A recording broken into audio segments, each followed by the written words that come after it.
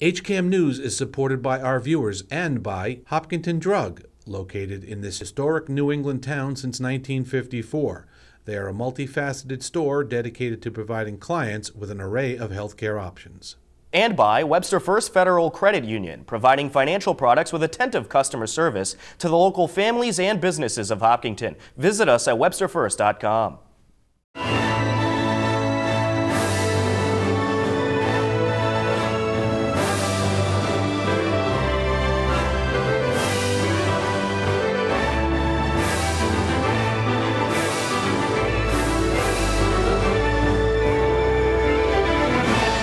Hello, and welcome to HCAM News. Tom Nappy at the anchor desk to fill you in with what's happening in town.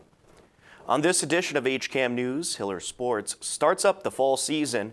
Rebel the therapy dog stops by the library. Matt Clark has our HCAM Insider, and a new business called the Education Station opened in town. But first, here are some happenings in town you should know about.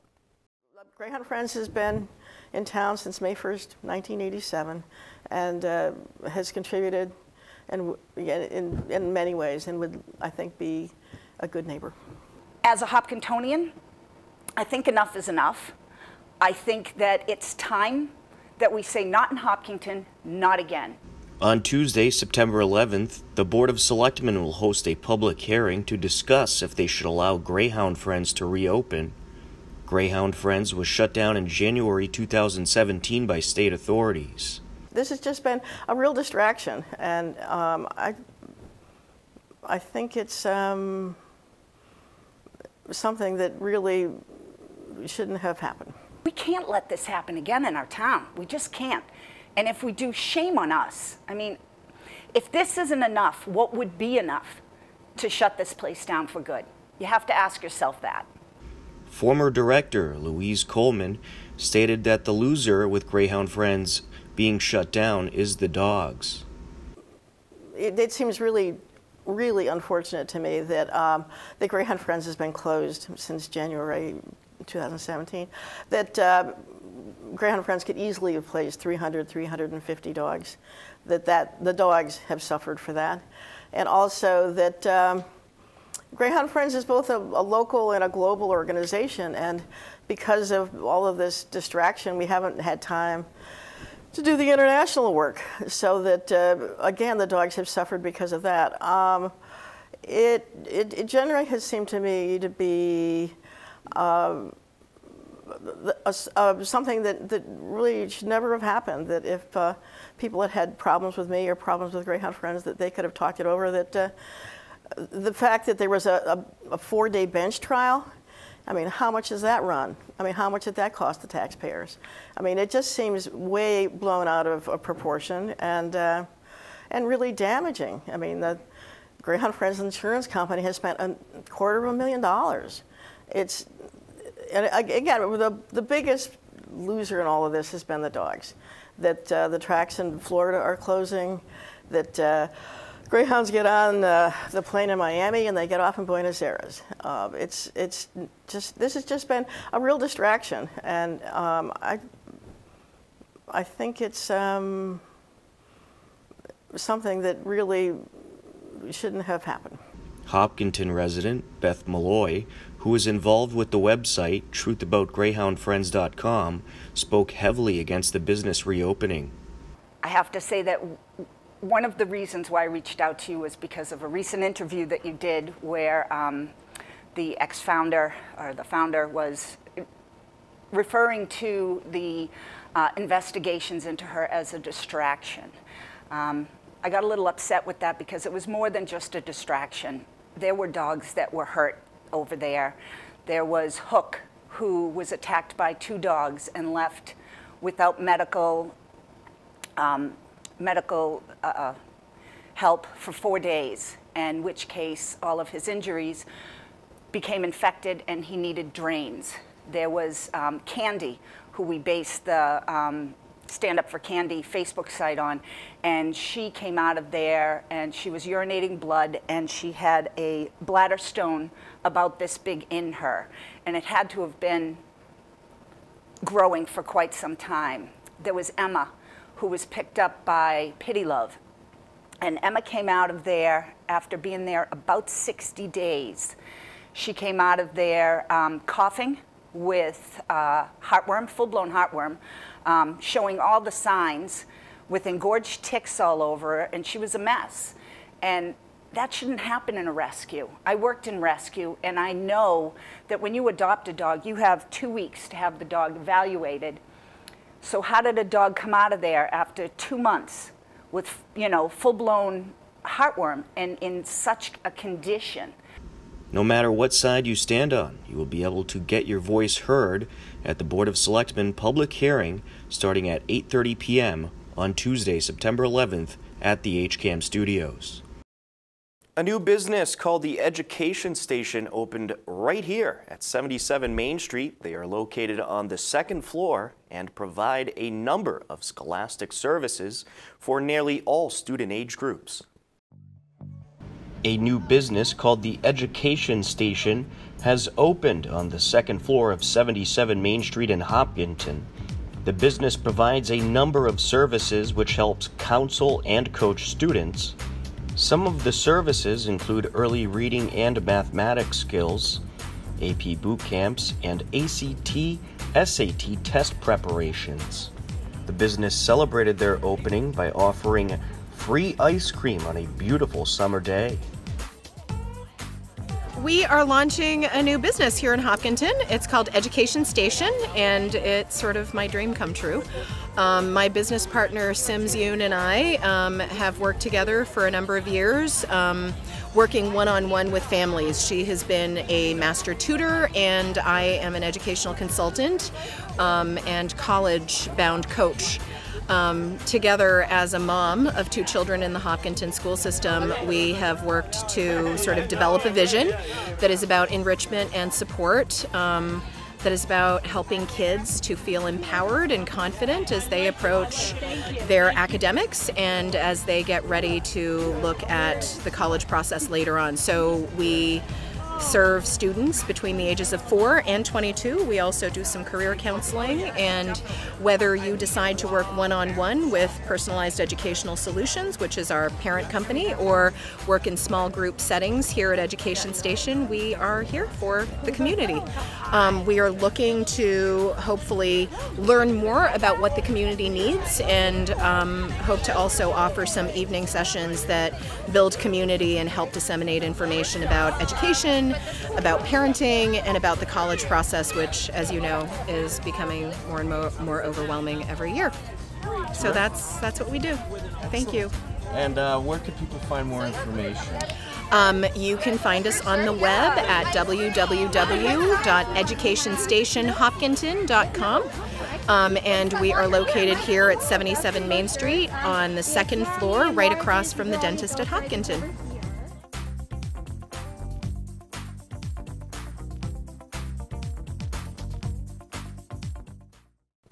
A monthly program called Our Time Memory Cafe will be taking place Tuesday, September 11th at the Hopkinton Public Library. Here's a look at what it's all about. It can be lonely living with Alzheimer's or other forms of dementia.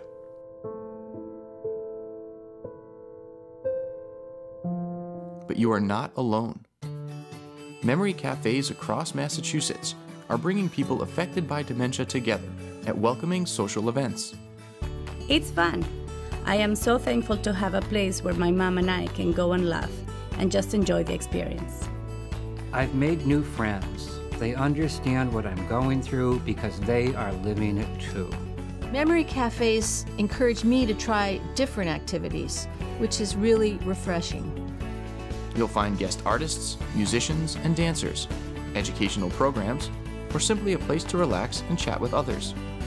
These free gatherings are offered weekly or monthly, and you can go to as many as you would like. Visit jfcsboston.org/Memory Cafe directory to learn more and find a memory cafe near you. Rebel the therapy dog made her weekly visit to the Hopkinton Public Library this past Tuesday. Rebel is a Swiss mountain dog who enjoys meeting people, and you can find her in the young adult room every Tuesday from 2:30 until 3:30 p.m. She wants to. Ready? Sit.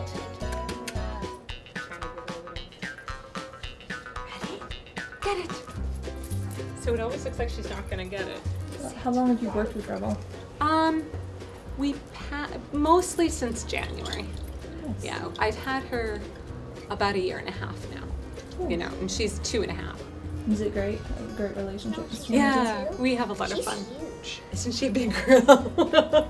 She's only 2.5. How do you train her to do all this stuff?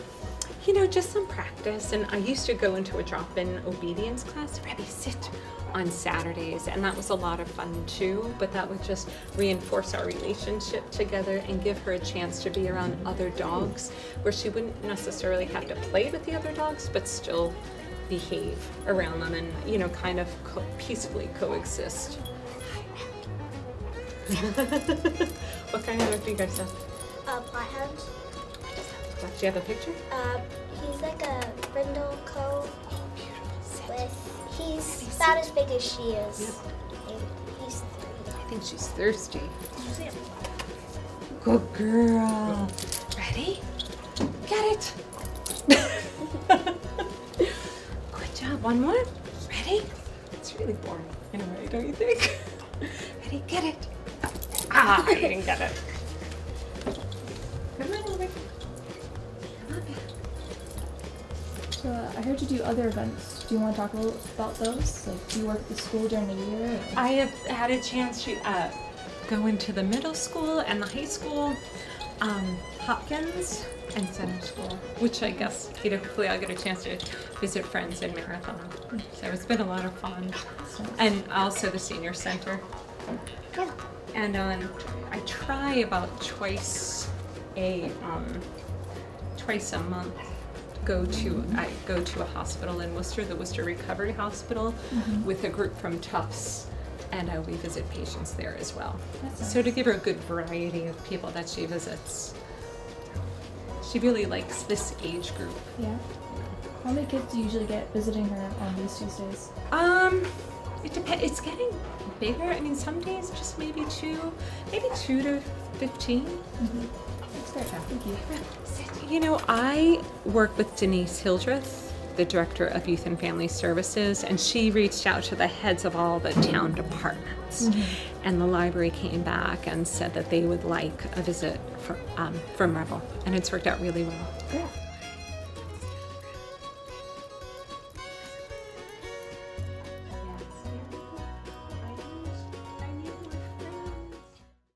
Still to come on HCAM News, we have the latest on Hiller sports, and Matt Clark has our HCAM Insider. A whole lot more ahead. Stay tuned.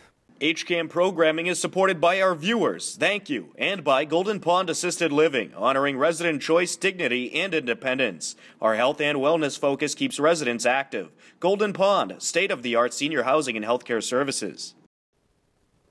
Welcome back to HCAM News. School has started, and that means the Hopkinton Hillers fall sports season has started as well. Here's a look at the latest happenings around the Hiller sports world. On Tuesday, September 4th, Hiller Field Hockey opened their season with a 2-1 win over Ashland. On Wednesday, September 5th, the Hopkinton girls soccer team fell to Holliston in their season opener 1-0. Also on Wednesday, September 5th, Holliston netted 3 goals as the Hillers fell in their road opener 3-0. Some great defensive play in the game. Holliston scored their lone first half goal on a penalty kick and then netted 2 more in the second half. Hillers girls volleyball opened their season as well on September 5th and took care of business against Ashland. 3-1 was the final. Hopkinton took the first 2 sets, 25-15 in both sets. Ashland rallied in the third set and took it 25-21. And in the fourth set, Hopkinton took down Ashland 25-16 to record a win in their season opener. Morgan digs that. Mia outside to Grabmeyer. Net violation on the Clockers. Hillers will take that all day long.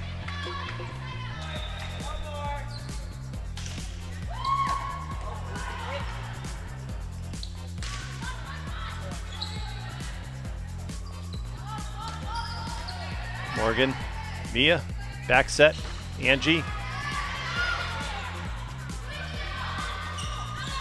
That's it. That is it. Hillers take the fourth set, 25-16 for a 3-1 victory on season opening night. What do you think, Tom? I thought it was a great performance by the Hillers, especially obviously in the first 2 sets. Third set, you got some of the younger group in there. You wanted to see what you got. You wanted to put them in some pressure situations, see how they dealt with it. And you had a little room to work with, so I think that's part of the reason that Coach Grabmeyer left the younger girls in there for that third set. But they came away with the victory, and that's all that matters. And I'm pretty impressed by what I saw tonight, especially for game 1 of the season. Yep. I couldn't agree more. I think it's a good learning point. It's the first game of the season, and hopefully there'll be a lot more W's. So, absolutely, I'd say player of the game, Bella Onsi, without a doubt. And the next home game is next Wednesday, 6:30 here at the Fieldhouse. Bellingham comes in to play the Hillers, so we will see you then. A whole lot of programming is coming up on the HCAM channels. Standing by to tell you all about it is Matt Clark with our HCAM Insider. Hello everyone, and welcome to this week's edition of the HCAM Insider. I'm Matt Clark, and here's what's happening this week on HCAM. On Friday, September 7th at 8 p.m., the Coffee Break hosts are back and are chatting with new Hopkinton Superintendent Carol Kavanaugh on a new episode of Hopkinton Coffee Break. On Monday, September 10th at 8 p.m., Jim Cousins sits down with members of the Friends of Hopkinton group about their upcoming events at town on a brand new episode of All About Hopkinton. On Tuesday, September 11th at 5:30 p.m., the Hopkinton Board of Selectmen's meeting will air live on HCAM TV. On Wednesday, September 12th at 6:30 p.m., the Hillers girls volleyball team takes on the Bellingham Blackhawks live on HCAM Ed. And at 7 p.m., Margie and Lisa are back and invite you to join the conversation on a new episode of The Margie and Lisa Show live on HCAM TV. And on Friday, September 14th at 9 p.m., Cheryl Peralt sits down with Hopkinton resident, nurse, and volunteer Maureen Buemiller on a new episode of Meet Your Neighbor. And also on HCAM Ed, the Hillers football versus Wayland game will air. If you want to know more about all of HCAM shows before they air, then head over to hcam.tv/connect, where you can sign up for our HCAM Insider newsletter. Or if you want to know more about what's happening in Hopkinton, you can sign up for our daily news updates. That's all for this week's Insider. I'm Matt Clark, and as always, thanks for watching. Back to you, Tom. Thank you, Matt. That will just about do it for this edition of HCAM News. Don't forget, you can stay up to date with everything Hopkinton by checking out our website, hcam.tv, as well as our Twitter and Facebook page. Be sure to head over to our website for the latest happenings in our community and check out the new Hopkinton Community Calendar to take a look at upcoming events in town. If you have a Hopkinton-related video, photo, or story idea, I want to hear from you. Email me at news@hcam.tv. With your help, we'll cover even more of our community. For everyone here at HCAM, I'm Tom Nappy. We leave you now with the current community listings and upcoming government meetings. As always, thanks for watching HCAM News. Take care and enjoy the rest of your day.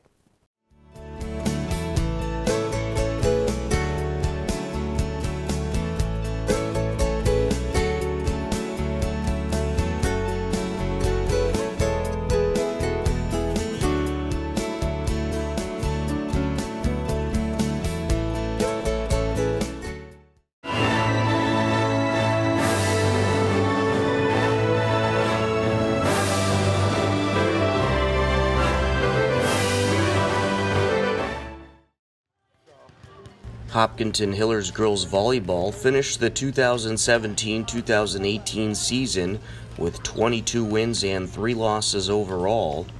The Hillers fell to Newton North in the Division I state championship.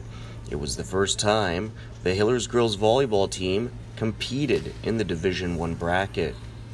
This year's team may be a younger team, but features some of the returning talent from last year's Division I state runner-up. Hi, I'm Mia Ardilla and I'm a setter. Jenna Woolworth, I'm an outside hitter. I'm Lydia Rudden and I'm a DS. Head coach Margie Grabmeyer and this year's captains are excited to get the season started. I think practices are going really good. I think there's a ton of new energy on this team, but I think it's a ton of young energy and we're all super excited to have the season start and to get playing. I think the team this year is going to be full of a lot of new players and a lot of returners too, so it's going to be a good mix to get all the new players accustomed to everything that we're doing, and I think they're going to be able to bring a lot of energy and a lot of skill to the team too, so I think it's going to be a really successful season. Practice is going really well. Everyone's working really hard and the energy has been so high since tryouts. So I think if we keep up the hard work, then our season's going to go very well. How's it been working with this group so far? It's been a great start to the season so far. We did lose some height and some experience from last year's team, and the girls are stepping right up. I mean, we haven't really missed a beat in the first 2 practices, so I'm excited for the enthusiasm. It's just a great vibe on this team. And what would you say the expectation is for this team after going to the state championship for the first time in Division I last year? Oh, I think every team has high expectations. It's just kind of built into the fiber of the program at this point. But I think that these girls aren't going to be happy unless they know that they're playing their best. We have a few scrimmages this week that are going to kind of set the tone so they know what they'll need to work on in order to compete at a high level. So this week is going to be pretty telling. And then we start right off next Wednesday, first game versus Ashland at home. All right, and what are some of the things that you're working on right now here in these early practices? Oh, actually kind of getting to know each other. These girls, it's a new team, so they haven't played with each other yet. So we're kind of working on just, timing and basics, just trying to get through basic skills and just fine-tuning. So. All right, Coach. Well, we're looking forward to another season. Should be a lot of fun as usual. I think it's going to be a really fun season. So let's get some butts in the seats. Get a lot of fans out here. I think all of us can say that we have really high expectations. I think this is a really fun team, and I think we're going to make really great friendships, which is going to make us play harder for each other. And I think we're going to go far this year. I agree. I think that we can definitely make it as long as we set our goals high. I know that this team can perform just as well as we did last year. Is there any personal goals you got stats-wise or just to do something better? I personally want to do better passing, like more consistency with my passing. Me too, get harder serves and just work hard for my teammates too. Yeah, I'm going to be hitting this year, so I want to try to make myself as consistent as possible. Terrific. And lastly, how's it working with this group? Are you enjoying it? Oh yeah, I think we have a fun group. Yeah, it's so fun. Where is he? Let's try, I can't see it there. You gotta be able to see. Wait a minute. Yeah. Angie, get involved. Get in there. Angie, get involved. Last season, Hillers football finished with 11 wins and 1 loss overall and won the South Sectional Championship. After a tremendous season last year, this year's Hillers captains have big expectations. It's looking good. We started. Everybody's got to get on the same level of conditioning and stuff, so we've been working hard, keeping the energy up in practice. Yeah, we've been doing stations for a while, making sure everybody's on the same page, making sure we're ready for anything that comes our way. And I'm thinking we are, so that's good. The coaches are doing a well job of preparing everybody. Overall, it's going great. Yeah, team's looking pretty strong, ready for our scrimmage tomorrow against Hudson. Despite some heat moving in for this summer's practices, the sessions appear to be going well. I think this team is capable of a lot. Since last year we made it to the semifinals. This year we got most of the same guys back and we got a good shot. I think this team is going to shock a lot of people, make Hopkinton history. A few of the captains talked about some of their personal and team goals this season. Our personal goal is to get back for Thanksgiving Day game or the Super Bowl. Yeah, one of my personal goals is just to be a little bit more vicious on the line. That'd be good. We're really trying to improve our run game this year because last year we depended too much on the pass game. So we're getting our running backs and linemen coordinated together, getting the timing all right. And yeah, we're looking good. Despite a handful of new coaches on board, the Hiller captains seem to be enjoying the team chemistry. All of our coaches put in the work that we need for this team, And I feel with one of our new coaches, Coach Sanborn, he coached us in freshman, so he all knows us very well.